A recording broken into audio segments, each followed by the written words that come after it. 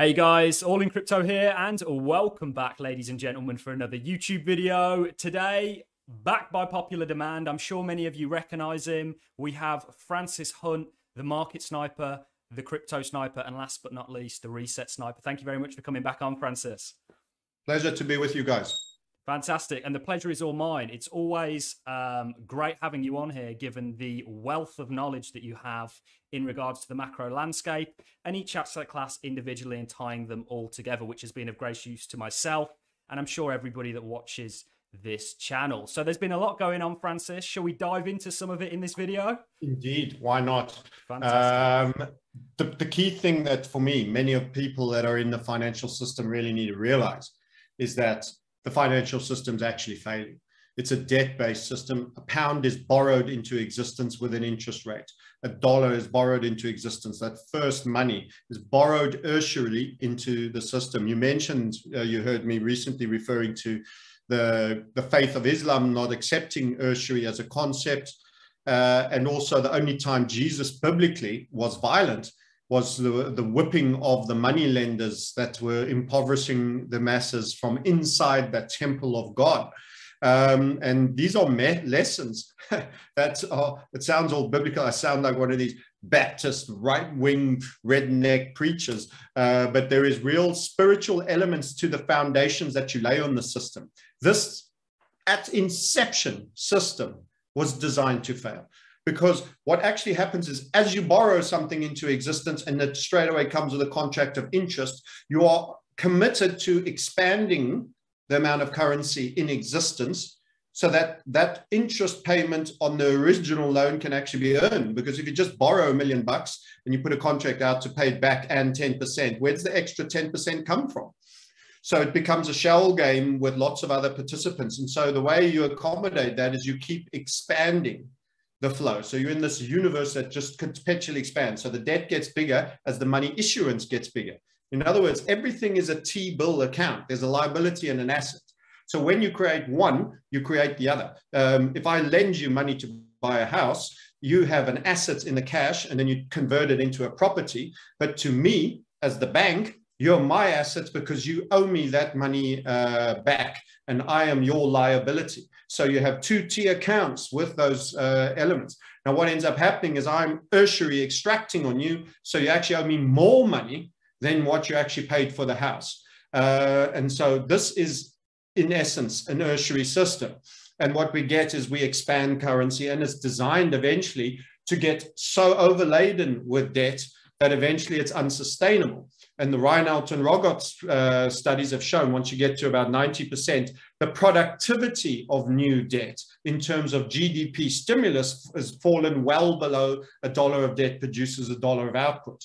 So what you end up getting is deeply inefficiently issued debt that doesn't add much money. It's kind of like turning the heaters on and spending thousands to warm the house up, but you've taken the roof off. It's deeply inefficient system. And just for that fireball, you can throw $1 million in the fireplace and those notes will create a temporary fireball and then you'll be freezing 5 minutes later. It's not a good use of $1 million to have a nanosecond of excessive heat in a fireball and then be back to freezing again. And so we're getting these deep inefficiencies. So the failure of the debt system. And this is something so few people are calling. And I think maybe it's because we're not mainstream. Maybe some of them don't get it, or they are mouthpieces for the system that doesn't want you to know how deep into reset you truly are. The debt system is failing. The Italian debt is running. This is whilst Europe is committed to stopping QE and raising rates. So now they're doing, well, we're going to try to do that, but we're also going to try to do that. That is trying to be a fat boy slim. You don't get to be both. You're one or the other. And this is why we talk about hyper stagflation. You're actually deep in recessionary territory in terms of your demand curve. Less and less goods are being demanded. So this is price access. This is quantity of goods. You're 101. This is economics 101, really. It's really that simple. You have a curve like that. At a certain price, only so much quantity is offered. At a lower price, a greater quantity. As the price gets lower, the quantity gets higher. So you have essentially a demand curve like that. And what's actually happening is that demand curve is being pushed left people are buying less and less at high prices. And even at the lower prices, the quantity is getting less because disposable income isn't there. And what you're now seeing is the supply curve, which goes exactly the other way. People that are making stuff don't want to make stuff to be paid a pittance for it. They'll make virtually none of it. But as they're making more profit, they'll supply more. So as the price goes up, the quantity they'll supply is more, but if there's not the demand, it won't meet. So the equilibrium of the market is on the Rolex point right there, where the two lines cross. And what we're actually happening is your demand curve being pushed to the left because the consumer is being crushed. And so what does the supply curve do? Well, that's why you're getting lockdowns in China. They don't want to lose pricing power. So they reduce supply to match the reduced lower limited demand. So your demand curve is going left and the supply curve goes left with it. So you're still at the same price elevation, the Rolex height, but you now got much less supply. The quantity being bought is significantly less. So they are matching the contraction in consumer demand with reduced supply. But that is just trying to hold on to pricing power. Remember, the East is your maker of everything. And your Triffin's dilemma is that the Americas must, as the base currency nation, be exporters of dollars and net importers of goods. So they buy Mercedes from Germany, they buy Toyotas from Japan, and they buy Kias from South Korea. And what we've essentially had is a greater indebted nation that is more formally known to be indebted, Japan, is in an outright collapse in terms of what they've chosen to do.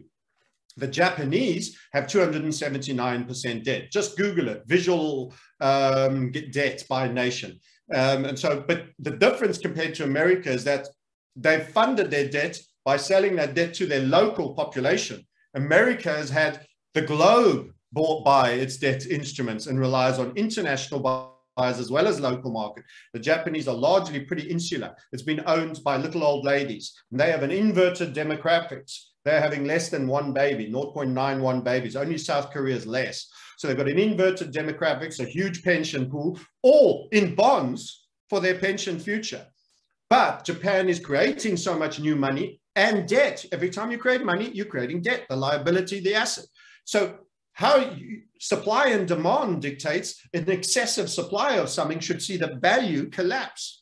But they've held a conspiring manipulation over the market to hold bond values exceedingly high up. So the yield paid on them is very low. When you've created so much debt, you can't afford to pay the interest at normal price discovery levels. So you fake it by manipulation, printing more money, holding the value up, keeping the rates at which you have to pay on it really far down.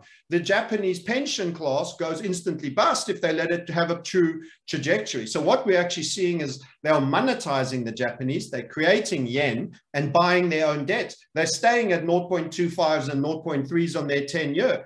But what's actually happening is the debt has really turned in America and the yield is absolutely running. So people can buy dollars and have dollar debt and earn 3.5% and have a currency going up, or they can stay in yen and have 0.2% and watch the currency collapse. So you're losing on two fronts in an environment where we certainly have double digits going on 20% by shadow stats and alleged 9 in Britain, 8 point whatever you want by Bureau of Labor stats. So you actually have system failure happening right now. And that is because, and we're, as I say, our biggest call we don't get credit for is the turn in the bond market.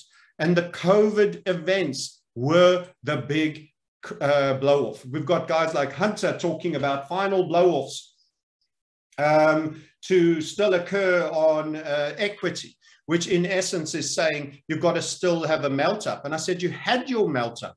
You had it with COVID. You can go and look at any of the indices. We created 7 trillion in an instant and it all needed a home. Where do you think it ended up? It ended up in assets price inflation. So inflation isn't just the cost of bread and milk and sugar at the layman. That comes later. The commodity is the last to move. It's called a commodity because it's commoditized. It is made mass. It's very tight price to quantity. It's very hard to earn more for your beef because people just grow more cows. You know, they have babies, you feed them, you don't cull them, you pick a bigger herd. It's very, very competitive markets. Commoditized markets are for things where there are no supernormal profits.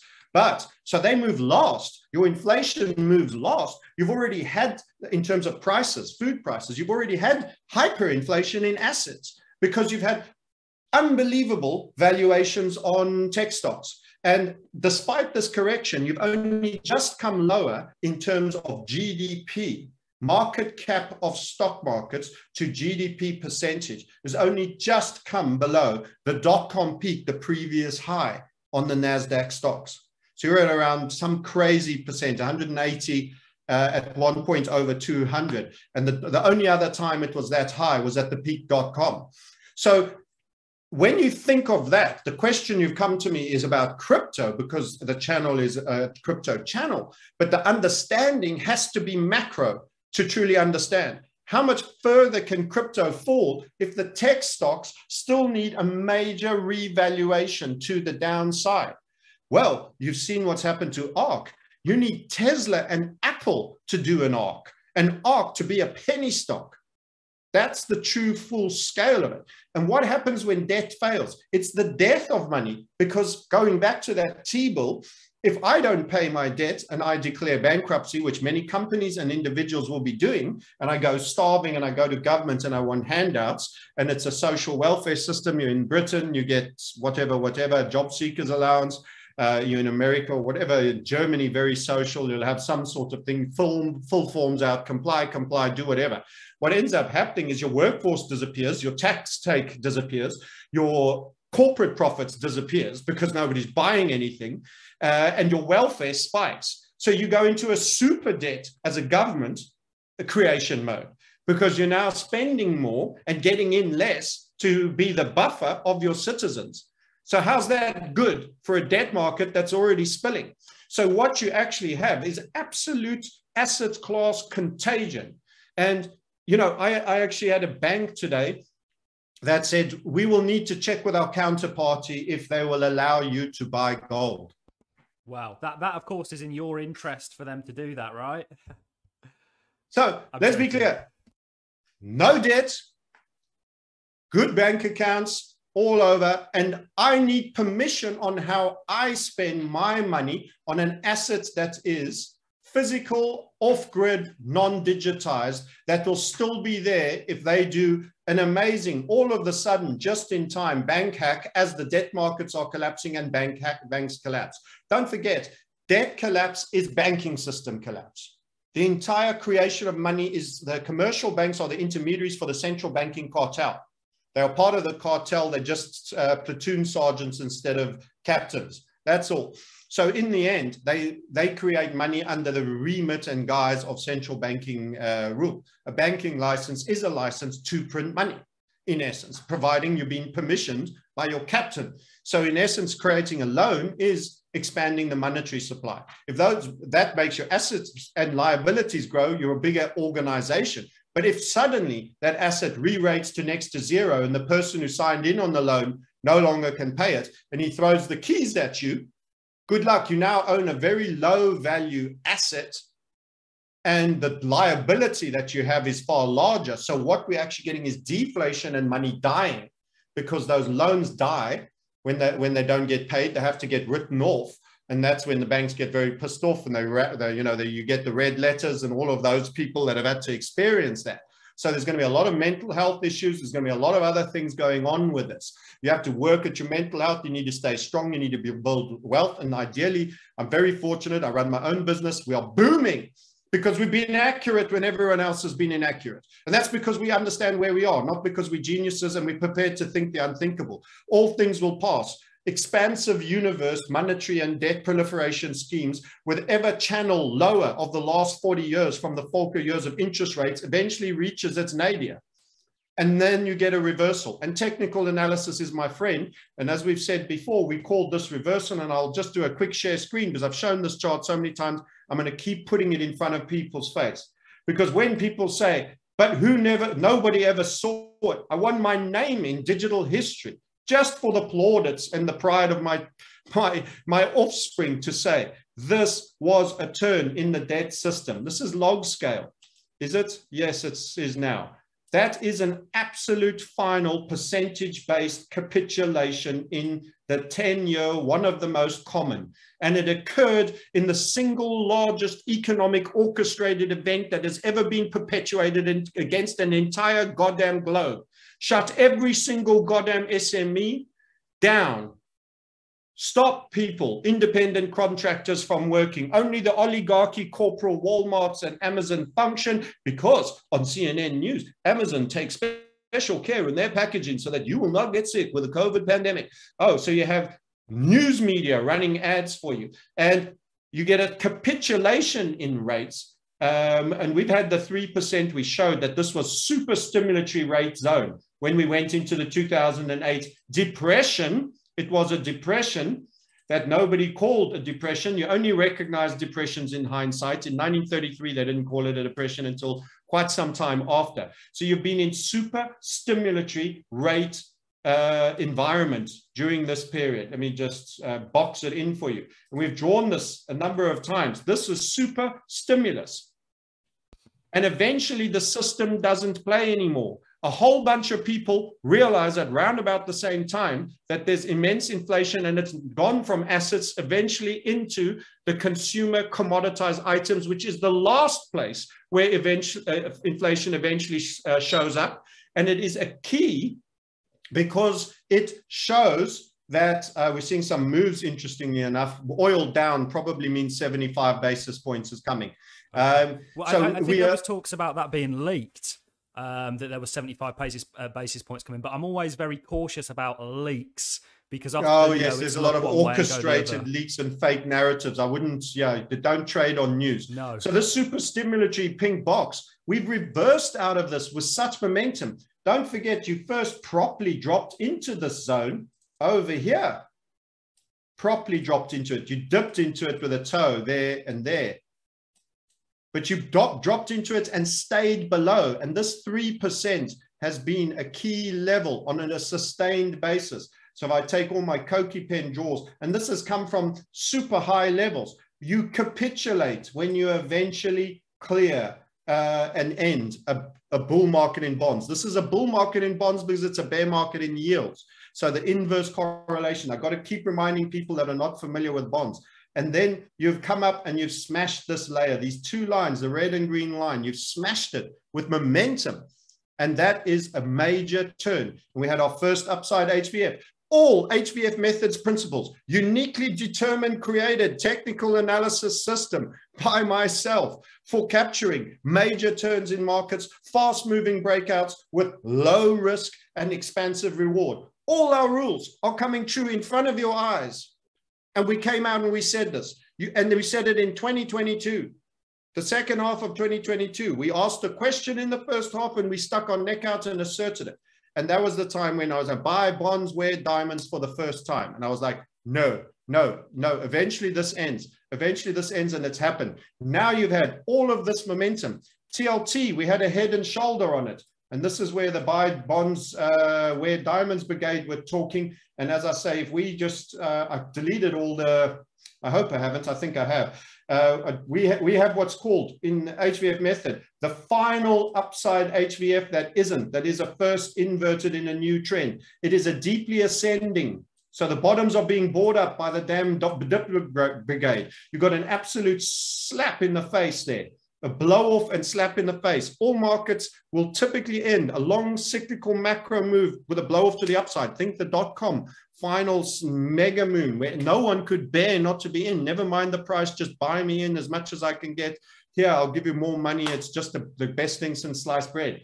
That is when you get the slap in the face and you get a high slung structure, which is the first in a new trend. We got the buy bonds, wear diamonds, first call over there by what I'd call a counter indicator. We got a second call for buy bond, wear diamonds over here at the neckline of the head and shoulders. Our bonds have really got cheap. This is a head and shoulder cyclical reversal. This is TLT, by the way. It's a fund. It's an ETF full of long-term debt. So that's the asset class. This is just a fund. The first time I actually had you on the show, we hadn't, or we may have just dipped a toe below this head and shoulders. And you were calling back then for this going a lot lower. And here we are, along with the equity market, the NASDAQ head and shoulders, the S&P head and shoulders. You know, there's serious issues here. And one thing that I keep getting is, oh, well, the last time we were down this much, you know, it wasn't long before the Fed stepped in and sort of, they can't do that this time. This is nothing about what's happening today has been mirrored, like you say, for 40 years prior. This is as you're saying, a capitulation event leading into reform of the actual financial system. That's what you're calling, and I'm very much with you on that. This is what we've been saying since 2020. I started doing the shows with you recently, and we'd already broken that. At least we were by the head and shoulder triggering. We'd actually been saying that since our inverted HVF, the first ascending in a new trend. So you caught the tail end of this view, but you're still early by even considering this. This is bond performance. This is an index of bond performance, the number of bonds, market value, duration. Through all years, the best 95, the next worst 99, when everyone was in .com equities. So the 60-40 portfolio principle has been at 60% of your money in equities, and in the bad years in equities, you'll actually have an up year in bonds. It'll reduce the overall volatility of your portfolio. And when equities have 2 or 3 bad years, possibly, your bonds are going up because everyone afraid goes into the safer instruments. This is over because you are done with this 40-year cycle channel of reducing interest rates, which is pro-liquidity. The minute you start tightening and going the other way, that is increasing rates, decreasing liquidity, both markets go down. The 60-40 principle that is espoused by every asset manager is purely for this 40-year BTFD meme. It's not an investment strategy. It's a BTFD meme. You always buy bonds on dips and they always end up coming back up. You always buy equities on dips, they always end up coming back. Until the cycle ends, and they don't. And you have contraction in money, and you have debt failing, and you have money disappearing. The money that you proliferate is disappearing because it could never be paid back, and assets are re-rating. I mean, you look at valuations on Tesla, you even look at valuations on cash cows like Apple. They've barely started to truly correct. So first, the most flaky ones go. It's when the blue chip kings have lost 55, 65 goddamn %. You know you're in the meat of your bear market. So contemplate crypto in this environment. Michael Saylor and everything he's done, Bitcoin was born in quantitative easing 1, 2, 3, and 4. Reflation, proliferation of fiat as a risk on asset in a time when money was being thrown into the sky and into the system to reflate. We actually spoke, we've previously spoken about this, how coincidental it was that Bitcoin popped up in 2008. I mean, even in Satoshi's early messages, he spoke about the banks doing the second round of sort of stimulus. It's too good to be true that, you know, they just wrote up an entire monetary system when the real cracks started to show, when the game had kind of been, you know, given up essentially. And it's just in some ways, as damaging and as scary, I think, to some people as this may be, it's also a very exciting time to be in markets, to even be in crypto, because the future, I think, the next 10 years are going to look vastly different from the previous. It's an extremely exciting time to be alive, I think. And the problem is there's people that recognize that. And there's people that continue to believe, well, we're bouncing now off the 200-day moving average. And every other time before now, it's usually been a good purchase point. And I'm like, the 200-day moving average is in essence a lagging, smoothed out, delayed version of an optimized, that you've optimized for a certain set of data that has been a proliferation fiat error, an error as in ERA, the period of. And in that sense, I mean, just let me use this one as an example. Some of you may guess who was the originator, but I'm not trying to mock or shame anybody. We all get things wrong. This is not an ego shouting match. It's a conceptual understanding, discussion, and my frustration with the lack of people to actually conceptually grasp this point. you're sitting here and you're looking at this chart. This is a key area. And I've seen the moving average equivalent of this by the same individual that it should be bought. Well, actually, at one point, you were going up like that. You know, and you would have said every time you bought a lot of this bounced on this line that it should be bought. And then eventually you stop going up at that rate and then you go up like that. And then what if, without even being a crisis caller, what if you're now going up like that and you go down to there? Well, that could be $6,000. Yep. Yep. And, you know, and again, back to your point about Bitcoin was born during this time period of real stimulus and quantitative easing. Yeah, you know, it's a different ball game right now. And you do have, I mean, you've got the long-term regression band for Bitcoin that puts you around about 20K, 24K. You've got the 200 moving average, but which has historically been support. But this time is different. To compare any time prior to today, it's just not comparable, I don't think. And I think this is what people need to understand. You know, when have we actually had the failing of a fiat system take place in markets? And when you talk about the 200 moving average, which I've looked at the Nasdaq Composite, typically you'll bounce off there and then you'll just smash straight through it on the next little leg down. 2008 was a perfect example, and prior to that, you know, the .com bust. So it doesn't really mean a lot if the conditions aren't warranted. You have things that hold. Nothing holds forever. So let me just ensure that everybody understands that this is really not an ego match. We delivered a commitment of traders indicator that was highlighting where the insiders were buying, and it functioned beautifully. And then the data changed and the manner in which it was reported changed. And then institutionals became super dominant. And even on their super dominance, the old signals no longer worked. We abandoned it. That's right. I walked away like it had turned to turd and I'd flushed it down the toilet, because something is valid while it's valid until the feedback you are given says it is no longer ceasing to be valid. And the notion that you will earn and get something and it is perpetual, you know, that you will have something forever for life and beyond. Everybody else's life is absolutely foolhardy. Something is optimized for a series of data that is relevant until it starts signaling it's no longer relevant, and then you look for something else.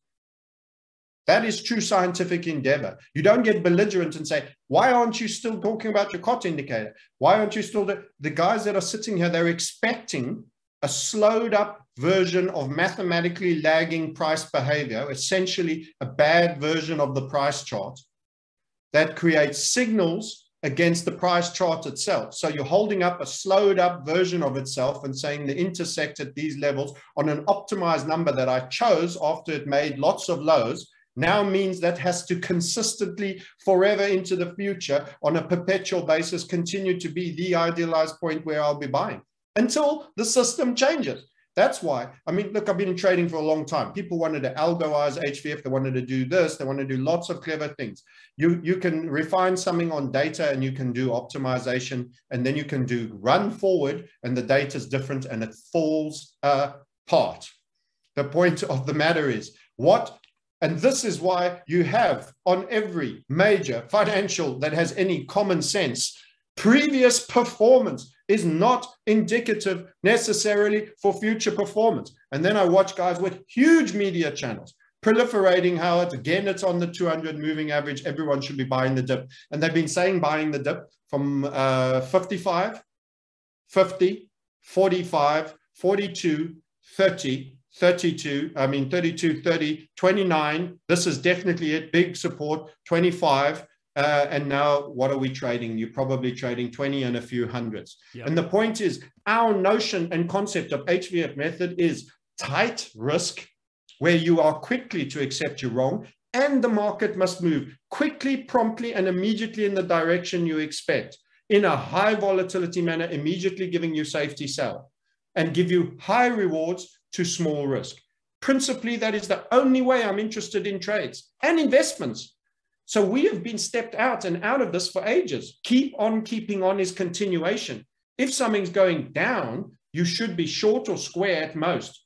You cannot be a long until you get a reversal pattern of substantial time frame forming on the lower time frame, on the medium time frames, not on the lower time frame, sorry, and to the macros. You don't re-engage.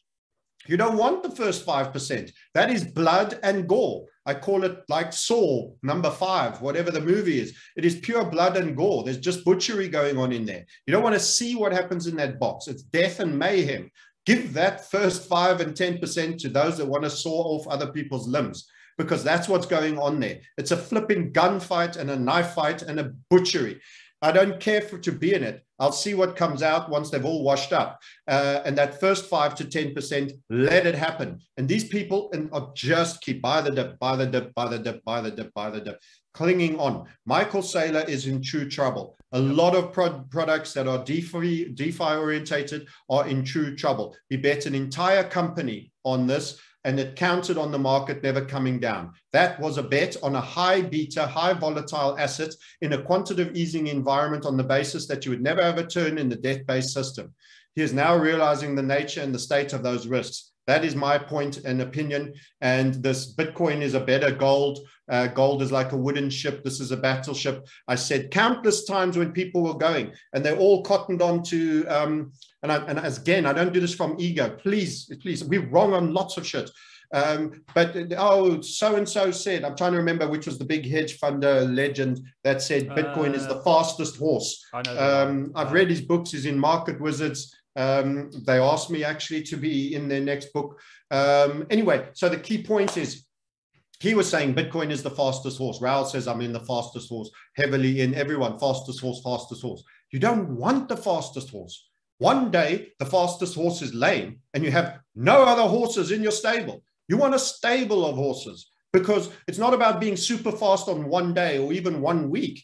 It's about being able to work every single day. It's about being able to ride a horse every single day. The stubborn old Dobbin, you know, I love those Shire horses with the fur over their hooves. They get up and work every day. They're cold bloods. You've got to whip their ass to get them going, but they'll pull a plow all day long. Race horses pull up lane, do everything. You want a portfolio of horses if the horses are the business, because you can't have one horse. It's too narrow. And not every horse is for every season. It's like having one car and you go 4x4 offloading in Moab, and then you go racing on a track. Yeah, you're a farmer. You need a tractor, you need a Lamborghini, and you need a 4x4. Yep. These are the things. And different terrain, horses for courses, if we're staying on the horses analogy. And the key element here is that people will criticize, listening to Max Kaiser, gold hasn't moved in 10 years. Gold is suppressed as an asset class as much as bonds are upheld. The truth for gold and silver comes out when the debt system fails and they can't hold the ceiling of overvalued abundant supply, never supplied in ever greater volume. The debt only goes up. So if America gets 52% of what they spend in tax revenue, every year they're adding 48% of their expenditure in new debt, and all the old debt is kicking around demanding an interest payment. So think about that year in and year out. And you've got this stuffing that you're putting everywhere in your house. It used to be just insulation for your ceiling to keep it warm. Now you've got it everywhere. You can't even squeeze into the bathroom. You're squeezing the door over. You're drowning in stuffing. And now you tell me that everyone should be paying billions for it. No, every house you go to has got stuffing coming out of it. They've got credit card debt. We've spiked credit card debt. I was on a call here on Twitter Spaces, actually, it's up there, with one guy saying, well, maybe people are just super smart, the wisdom of crowds. You know, they just take in on debt because it's devalued. Not when they're paying 26% on the credit card they aren't. This is a distressed goddamn consumer. Surely it's just down to a distressed goddamn consumer. Consumer sentiment, we went unders. Inflation, we went overs. Inflation to come in at 0.8, it came in at 1. Consumer sentiment expected at 58, came at 50.2. It's a depression. It's a recession below 50. Yep. What are these people thinking? People aren't smart. That's not the smart money. People who spend on credit cards are not smart money. And it doesn't matter how many you put in a crowd, they don't suddenly become smart. It's the same as saying, collateralized debt obligations that nobody can fucking pay. Create a portfolio of it and you alchemize it into gold. No, you put a lot of shit business all in a pit shit and you end up with a pile of shit. That's what happens. It's not really, and I just sit here frustrated and belligerent, and I sound argumentative, I sound ranty, and I am, because there is a lot of dumb fuckery out there that just simply doesn't perceive the real craziness of the situation that we are truly in. And to think only of crypto is to worry about whether you had your pedicure on when there's a grand piano falling on your head. It's the least important part of your concern. You should have been stable long ago. It's clear it was in. We made a marginally higher high at 69. We've said it technically. It's been that way for a while. In fact, you could be making a bunch of money. So, I mean, I made over 350,000 in shorting, and I've cocked it up in shit execution. I should have made 2 million. Simple as. And it's been easy money. When you talk about people being dumb, I mean, there is always an element of ignorance, but there's also this kind of denial that I think I don't think people know any different, you know. And when you if you listen to Adam Smith, really the father of modern economics and all this stuff, one thing he really impressed on me was the fact that money is an ideology in many respects. And what this currently is an ideological system started with John Law years ago, and it's coming to an end. And I don't think people actually think that that can happen. I don't think that they think that this could be the moment where we move from a fiat system. The monetary system is kind of like, have you seen those videos where somebody backs up a moped to a roundabout and they start revving it, and the roundabout just starts going faster and faster and faster until eventually somebody flies off it? That's probably where we are right now, I think. You know, stuff is about to start breaking. It's about to get serious. If you don't understand what's going on, crypto is a deer in the headlights. Everybody understands that there's something going to break, but when the moment comes, nobody believes it. This is what I call Stockholm Syndrome. Even people that are conspiracy theorists, it's here. It starts with debt failure. It is the end of money, because every money is borrowed into existence. And if the debt fails, the money is dying.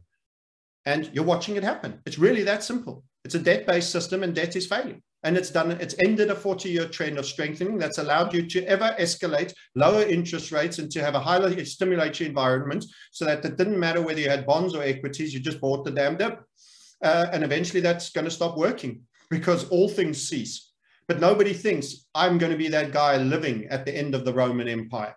I'm going to be that guy living at the end of the crazy fiat system. And that it could actually be this year, this half of this year. You could go into problem, reaction, solution, winter as a result of rates spiking. Rates spiking, another key point that comes with this, that's really important for people, is you need to be long dollars. You need to have cash, because when money is being destroyed, even though there's a notional inflation in the commodity level, you need to be long dollars. If I show you the dollar against, let's just say, the Dixie, for example, the portfolio of the Dixie, and I split the screen and I put the debt on the bottom part. So this is, let's just put the 10-year debt on there. So I get the debt on the bottom. A Bitcoin, that's, who's that? Bitcoin Australian dollar. I was going to say 29K. I had a bit of a heart attack then. Huh? I was going to say I should have closed a while ago. Bitcoin to Aussie dollar, one of my more exotic pairs there that I've got on there. So let's just get that debt back up there. Hold on. Where is he? I clicked and the whole thing rolled away from me. Sorry about that. No worries at all. No worries. I mean, this is all fascinating stuff. It is so key, and you are. I mean, I've been watching you for years on YouTube. You know, you've got things absolutely to a T when you're talking about macro. Short-term calls are short-term calls. You know, it's not, nobody's going to ever get short-term calls 100% right. It's just impossible. But in terms of the macro, you've been absolutely spot on. And it's been a massive blessing for me, my audience, to come to grips with this. Because now we know, okay, well, look, this ship could sink. And we'd rather make sure that we're the ones on the lifeboat when that happens. You know, I appreciate that. And it's, you know, there's very few people that acknowledge because everybody else is trying to cast themselves as hero. We're not heroes. I mean, I'd love to have saved everybody from this eventuality. There's going to be pain. What I'm saying is not a good outcome for humanity, unfortunately. You know, there's no sugarcoating this. I'm assuming everyone's man or woman enough to take a bad news. Because if you look at these two charts, they're absolutely, I'll bring this one down a little bit and the other one a bit up. They're absolutely highly correlated. And this is dollar strength, and this is the bonds. So slightly down, drifting up, drifting up. This is on the same day, same month, slightly down, spiking up with a drift off, major run up, drift off, up, momentum break. This yield here, 10-year yield, is driving the dollar. We've said you will have a dollar super spike. The way the system will fail is on dollar strength.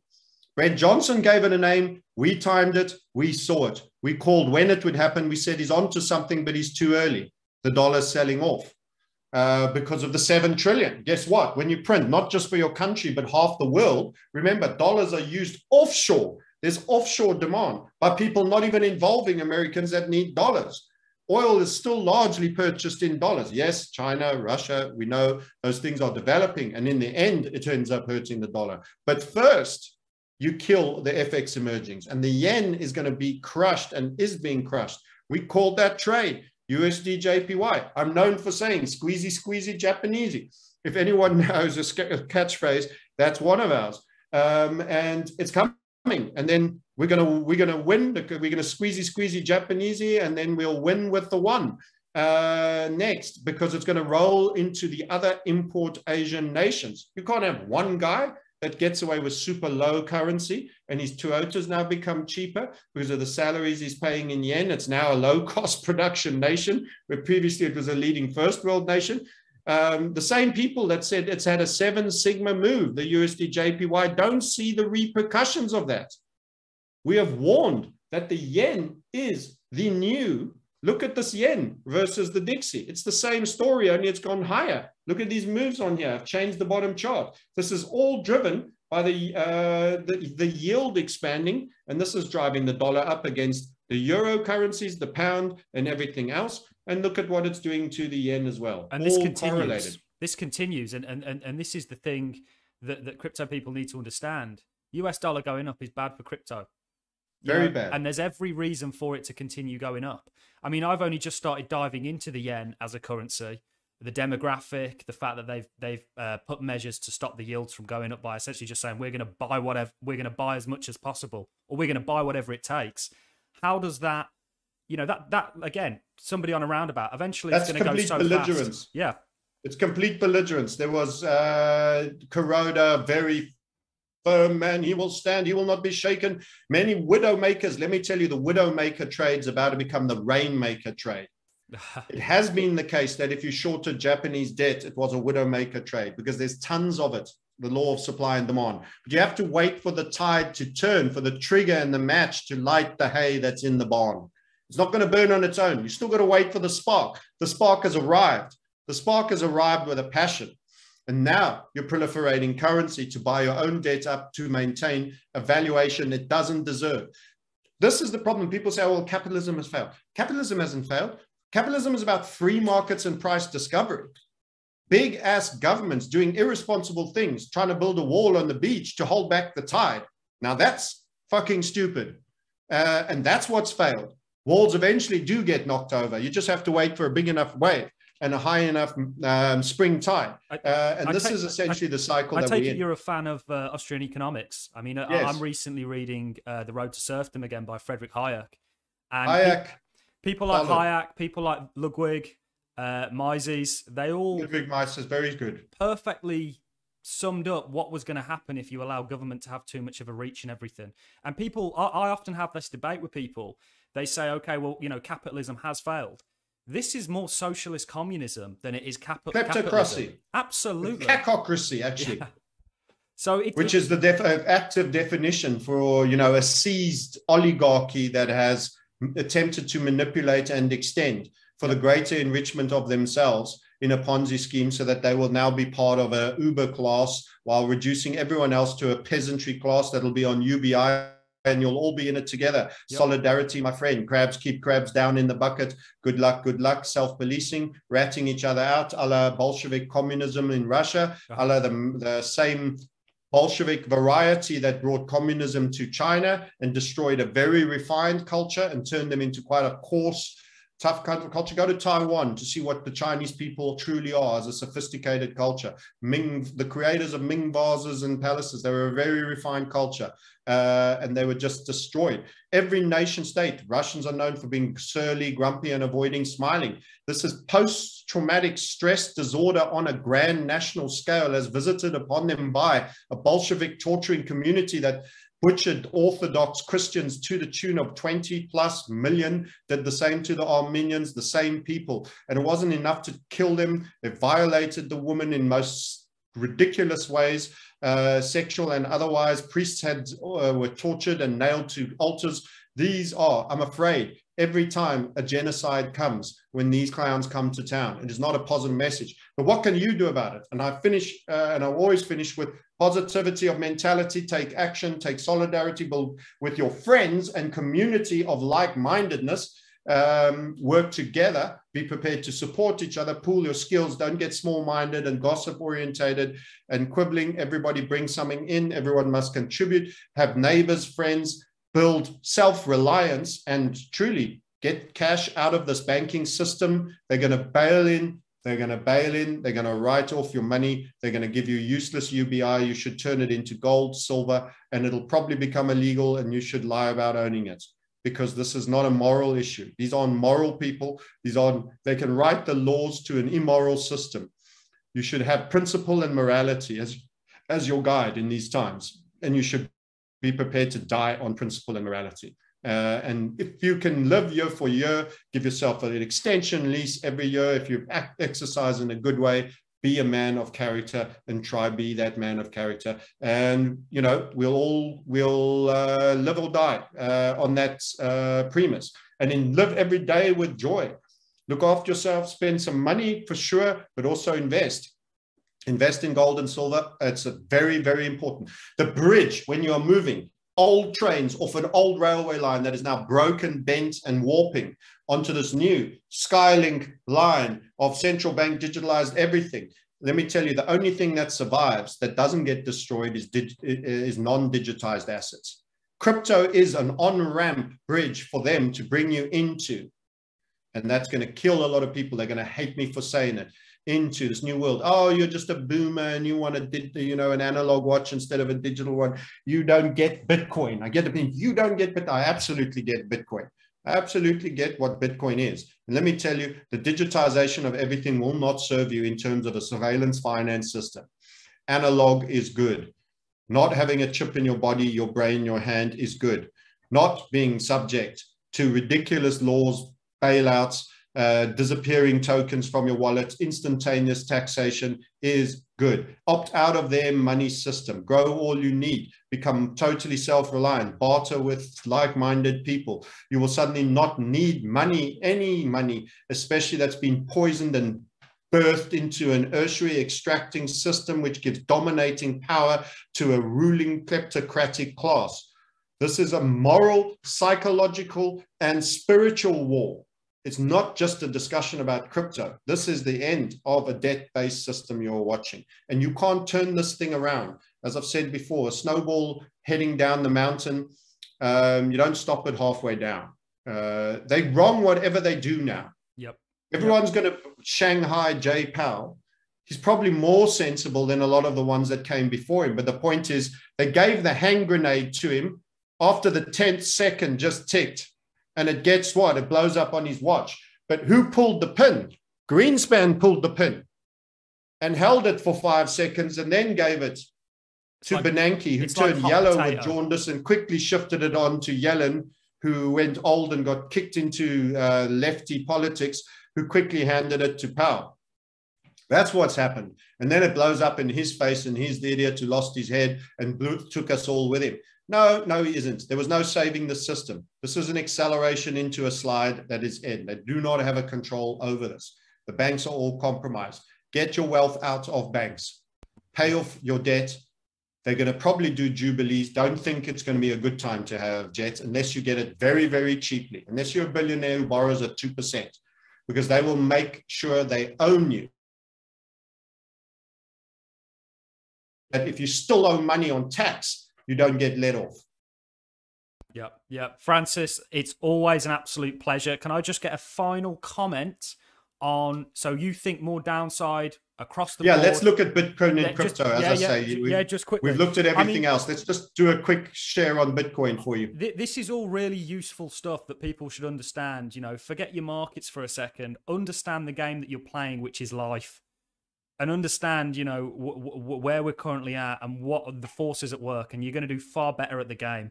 But everything you're saying is really a risk-off time period. You know, it's not a good time to be dabbling, I don't think, in markets just yet. Do you see a reversal? Because one thing that I'm certainly looking at, sometimes more than price, is the Fed pivoting and going back to being very accommodating and forthcoming with stimulus. Do you see that as a scenario, or where are you at with that? We're about to find out in 15 minutes, which is why, as I say, I should wrap this and have a look.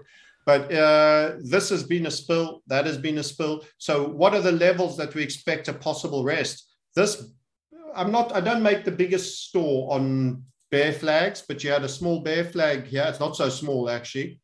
That bear flag target is sitting at 17. You've got the second interim of the original first cup gold nugget, which is around here. That's at 18.8. And you've got this 19.8. Guess what that was? The legacy high of 2017. So there are a cluster of zones here, which could prove significant, and you've seen I've already sketched in there, and maybe in pencil, you can just see it. A bear flag there before you go a bit lower. I must warn you though, if those NASDAQ continues to go lower, so that's a range between 19.8 and 17.8, a 2 grand range where you could get a bit of a pause. But I must warn that if that NASDAQ is still to go lower, and we shared inverted head and shoulders and lots of things with you, this Bitcoin will be dragged lower. You've got a 12K there. That is the bigger bear flag. That's from the 69 down to there in this level. Let me just delog that so it looks the same. And you've actually got the original funnel of the first cup gold nugget. That would be a round tripper all the way around. Such is the violence of the possible return you could face. And that would be a very sad day to do a full round trip down to there. But these are the levels of significance, 12, 15, and then this cluster here is the next stop. And it looks like you're going to bleed out. I've still got targets that need to be made on the likes of Maker. We've given you these shorts. We mentioned them to you on this channel. If the guys watch your previous stuff, Maker. I know quite a few people that were Maker, Tezos, Elrond. You know, there's a few that you've given, and they've all actually come up like, you know, perfectly, to be honest. Yeah, look at that candle there. You can't say it's over when you get a candle like that. Let me just highlight it and make it a tiny bit bigger. That is an inverted hammer. That's an attempt to rally that gets smacked down. Going into the Fed meeting in about literally 13 minutes. You know, it's very, very... Well, now that we're here together, I'm happy to do it with you because I don't think we're going to finish in time. We'll do it all together. So what are you expecting here, by the way? What, because 75 is kind of supposed to be on the cards. 75, I'm expecting. I've heard people say that it's going to rally on 75. I'm like, what? Why would it rally on 75? But maybe there's something that I'm missing here. I've got you, I think you're... Me or you, that's possibly our upload speed. Yeah, because as soon as I went to share screen... so what am I expecting? 75 is the short answer. Yep. I think it would be neglectful on the inflation front if he doesn't. But I think a lot of people will be listening to the comments, because if he does 75 and he comes out still very, very hawkish, that's going to scare them even more.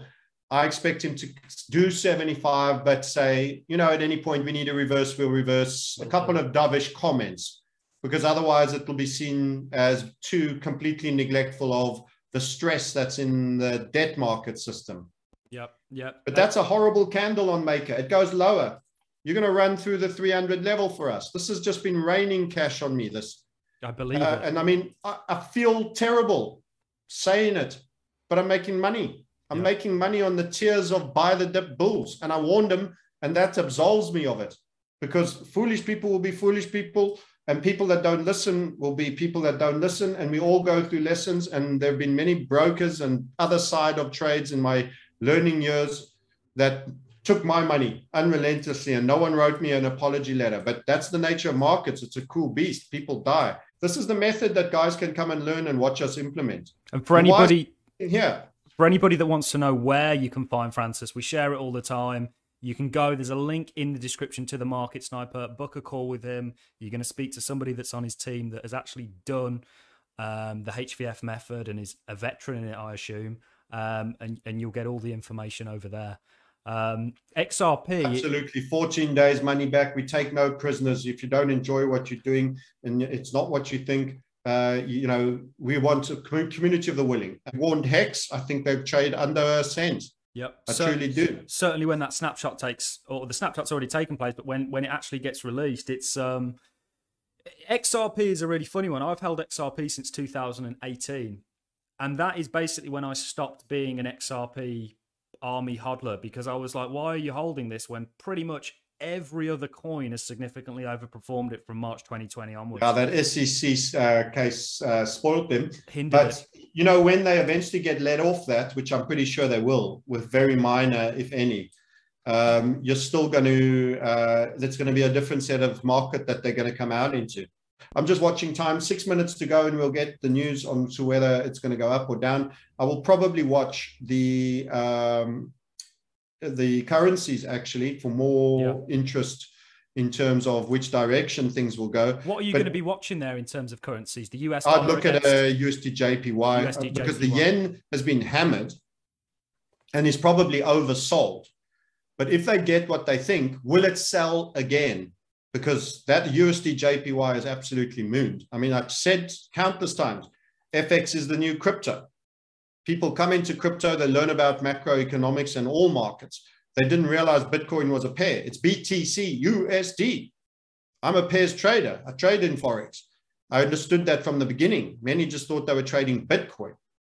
They forgot that actually they're trading a dollar, and that thing can move as well at some point. Let's get USD JPY up and keep an eye. So this is kind of, we've got a target of 136. That will be a first breathe target. Flicking and flacking on rumors. You mentioned leaks here and there and everywhere. By the way, on the bigger time frame for guys that are new and just hearing about these things for the first time, should have been long over here. This is huge reward. Little HVF fractal in here. You see that green line, the red line? That's your risk. This is how much you're up.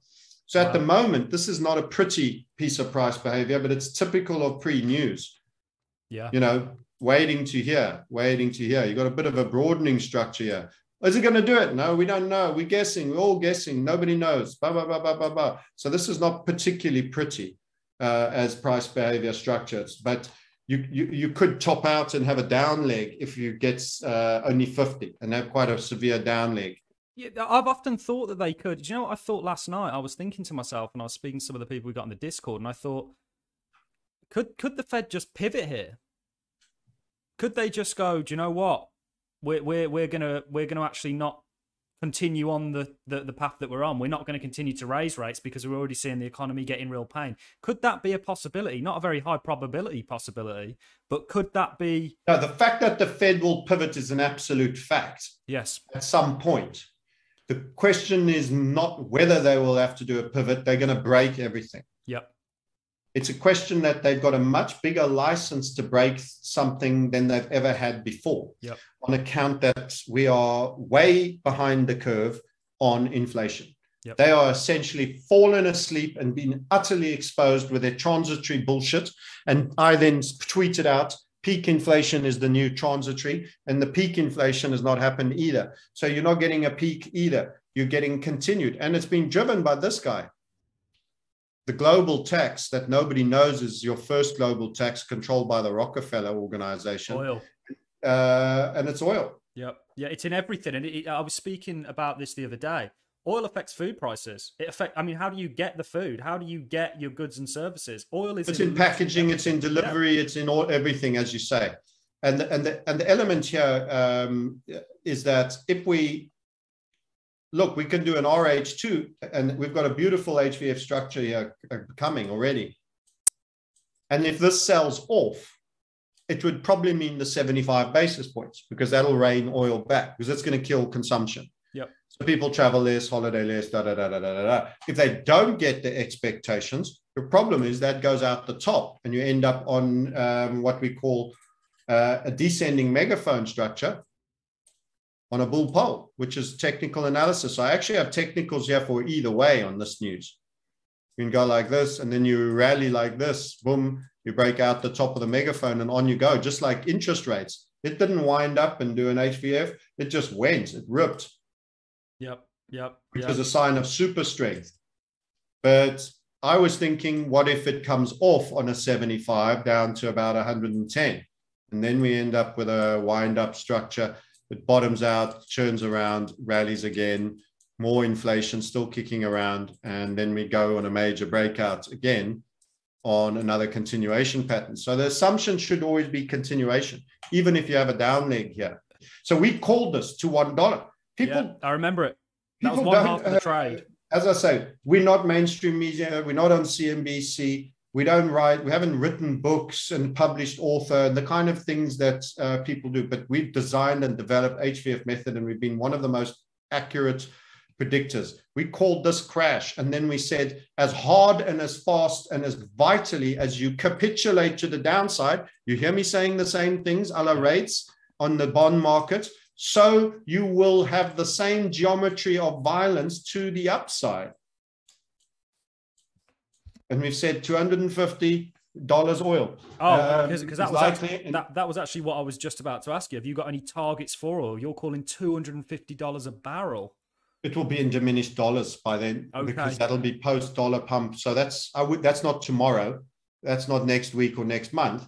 But I can see energies being the worst part of the inflationary dilemma. Yeah. Almost certainly. And oil is the spear, the tip of the spear. You know, uranium and natural gas, they've pulled back a little bit already. They're a little bit more sensitive to the musings. But we called this grind line break. We said single digits. You're going to fall out the base of a macro falling wedge. Now everybody's drawing the macro falling wedge. They copied us.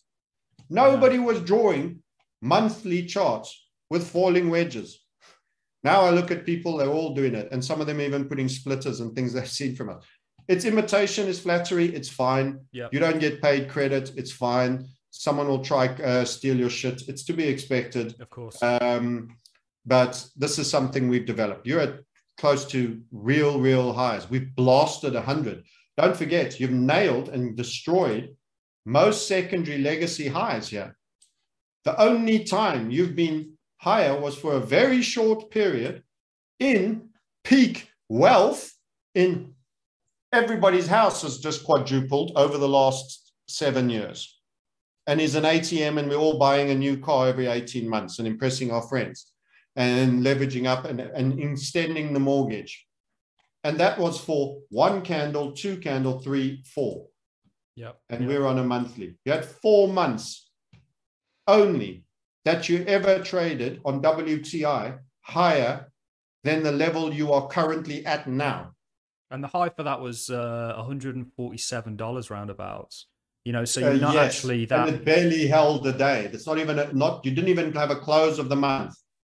The last, if you want a month close, you only ever managed 140 as a month close. Yep. And you're at 118 now. So, and if I do volume by price, which shows you how much actually traded at that elevated band level, we just do it for the whole boom period to current. You can see there's next to nothing here. Small amount, yeah. These are tiny. You take it down to where we are now. This is all little pippy stuff. Very little trade took place at that volume. It's the same amount of how much Bitcoin traded at 69,000. How many of you sold at 69 and how many of you bought at 69? It's going to look something like that. This is where the volume has been.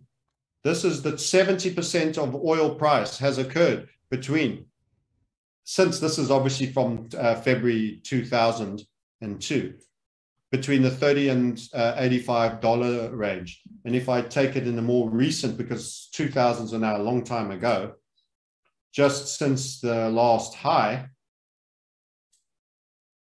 most of the action again, you can see for volume, 70% of the volume is $80 to $45, $45 to $80. Okay. We've had very thin. The other 30%, Volume. most of it in the lower bit, is very, very thin. So even this area here, it's a short spell during 2011 to 2013, where you were grinding around there, low volume. So, I mean, we are moving into very, very expensive territory, and we are holding there. We have candle closes now. We seem to be selling off right now in the crypto market across the board. So that'll be the 7.5 in. We should have had the news come in. It's 904, 1.75. Wow. So consensus showed. So that should be boosting the yen. So the interest rate the interest rate is 904. Did you say? What's the interest rate they've actually come out 175. With? So this should pull oil down, and you are seeing a trade down. This should bring copper down and various other commodities. This should be damaging to the equity markets, depending on how much was already baked in. But there's nothing like, it's pretty sure that we get 75. That's bad news. We'll price 80% of it in. But once it's a certainty, you still have to price it all in. You've got the SPY a little bit down. So it seems a lot of it got priced in before. It's terrible for NASDAQ. Stocks like ARK, the interest rate hikes, growth stocks, supreme growth stocks, they should be spilling, and they're not yet. It's just a small candle down. I mean, so this tells me this was very well signaled. Yeah. Do you pay much attention to the euro dollars? Because I'd never even heard of the euro dollars till literally up about 6 months ago. And if you look at the euro dollars, my understanding of the euro dollars isn't great, but one thing that I think it essentially represents is interest rate hikes getting priced into the markets. So if the market's hawkish, the euro dollar goes down, basically. Now, if you look at the euro dollars and you overlay a Bitcoin chart onto it, you can see just how correlated they are. Bitcoin literally perfectly, or the NASDAQ, for example, perfectly started selling off when the euro dollar started to come down. I mean, I often invert the euros dollars and put the charts over, and you can see just how, and recently, one reason we kind of knew you were going to get down to your lower 20s was because the euro dollars just dropped. I mean, it just went, it was like somebody was going, we already know what's coming, you know, we're going to start pricing this in. Yeah. And I would say to you, this isn't easy bottoming. If we have a look at, let's just take Tezos as an example. There's that flag. We can put it back on there. Yeah. If I just drop time frames to say a half hour, this is not easy. This is not bottoming. This is mini inverted HVF structures for further downside. Wow. Yeah. It just spells risk off. I mean, you know, it's not a good time for crypto, I don't think. And I think this gets worse. Do you see a recovery for crypto? It's not the end of crypto. Let me tell you, blockchain or some future other similar, the central bank digital tokens are coming. And that 100%. Is a hybrid of crypto. It's just a government controlled one. And centralization and domination is coming for all elements. So Ethereum is captured. Bitcoin is absolutely captured. These people that go, our belief systems, this is how Bitcoin fixes this. We get away from government. No, you're not. You're not getting away from anything. They're not giving you an ETF. They gave you a futures-based thing, which is a terrible product. By the time they give you an ETF, they'll want everyone's addresses. They'll have everything about you, and then you can get your ETF. And then every time you make $1 of profit, you'll be close to real-time taxed in due course on anything you ever make. This is a digitization system. It's not freedom. Digitization is global control. AI bots will be sending you invoices, literally, anytime you make a profit online in the digital realm. Real-time taxation will destroy your income as well. As I've said many times on your program, double $1 without paying tax, double $1 and pay 35% tax. It's the difference between finishing somewhere in the 20s thousands dollars versus over $1 million. Just in 20 years. It's been an absolute pleasure to have you on. Obviously, I'll get this video edited and chopped up and get it out there. Thank you very much, Francis. It's always an absolute bundle of joy having you on, and, you know, really valuable information that we've gone over so far. Can I just mention to the people one more time, themarketsniper.com is the only way to engage with us. This is a really serious event that's going down macroeconomically. you should be thinking well beyond. Things will come rushing at you in a shock. You'll be shocked how far gone the system is. It's time to not only build wealth, it's time to really focus on protecting it and how you will manage that. You need a community eyes, whether you do it with myself or not. Go to themarketsniper.com to talk to a trader, or form your own and develop it with us. Either way, I wish everyone well. Thank you for listening. Godspeed. Thank you very much.